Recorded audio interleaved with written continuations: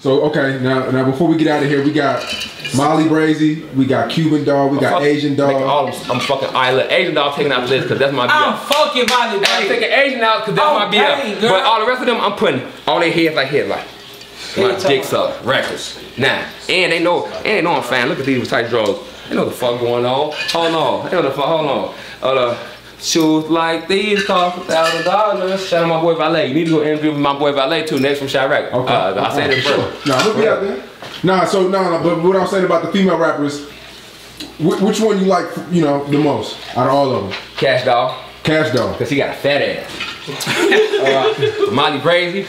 I just want to fuck her, but I want to fuck her with Cuban. Like, if I can't fuck her and Cuban together, I don't want them. Because they got to come as a pitch and it's just shit they looking like.